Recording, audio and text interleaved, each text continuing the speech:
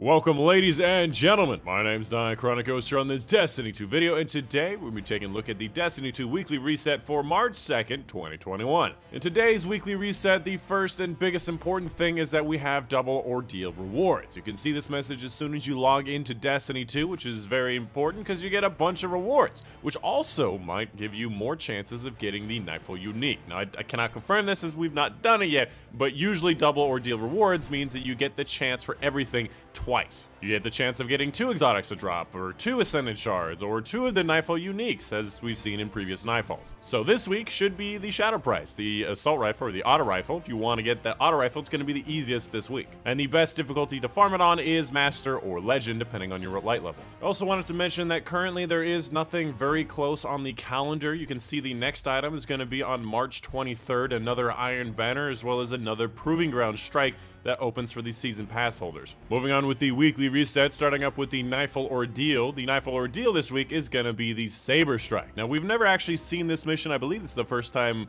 we've seen it, or at least I have not played it myself in Destiny 2. It is a Destiny 1 returning mission with a lot of arc. I'm just going to warn you ahead of time, if it's the same as Destiny 1, there's a lot of arc, so equip a Risk Runner if you like it. Beyond that, obviously, I have no idea what the point scoring is. My assumption is it's going to be Legend. Legend is usually what you need to get 100k. And as you can tell, the Nightfall weapon is going to be common on either Legend or Master, so I guess it just doesn't matter this week, huh? And the champions are going to be Overload and Barrier. For the Crucible playlist, the rotating Crucible playlist is going to be Mayhem. Now, Mayhem is just a lot of supers, abilities, heavy ammo, just absolute mayhem, and it is a lot of fun. You should also keep in mind that the first week we had a Mayhem thing, which I actually did not play, and I can still do that this week if I want to, keeping in mind that any of these things can be completed at any point. So if you want to double up on doing Mayhem twice, you can do that. Although, I guess this one says competitive Crucible this time. There's another Proving Ground, huh? Of course there is. Proving 4. Cool. Moving on to Europa, first and foremost for the Empire Hunt, we have the Dark Priestess. For the simulation, it will be Survival. I believe Survival is the one with the cold, and you just have to run and do the jump puzzle. And for the Deepstone Creamery Raid, we have the Core 4. It's going to be taking place in the final encounter during the boss fight, and in this encounter, you just have to break off all 4 cores off the boss at once. Usually, people would do this normally, so it's pretty easy and pretty quick. This is basically just stonks right here. This is free pinnacle gear. Stonks, my brethren, stonks. We got an exotic chest armor. Okay, alright. The Legend Lost Sector's chest this week, or at least today. So if you wanted to do that, I just happened to notice it. For the moon stuff, first and foremost for the Nightmare Hunts, we have things like Skola, Zydron, and Omnigul. Zydron being the easiest because you can hide up in the rafters and shoot at enemies without them being able to shoot you, which I hear is very useful. For the Garden of Salvation raid, we have a Link to the Chain. It's going to be taking place in the second encounter of the raid, and in this encounter, basically anytime you link to the relay, every single person has to be part of some link. It can be at different relays, but it has to be at approximately the same time. There's a special strategy for this one, you might want to look it up. Moving on to Eververse's inventory, that's a really cool looking ghost shell right there. Look at that thing. That looks like a thumbnail material because it's easy to clip out. Look at him. It's like a scarab. I wonder what this is from. Yo, what is this one? Oh, baby! Moving on with the rest of the Eververse stuff. I always just like looking at this stuff to see what's up. I am definitely looking forward to this with Bright Dust. We have an ornament for the Truth. I don't think we've seen this actually being sold for Bright Dust, or at least it's been a very long time and it is available. We also have the Butter Bark, if you...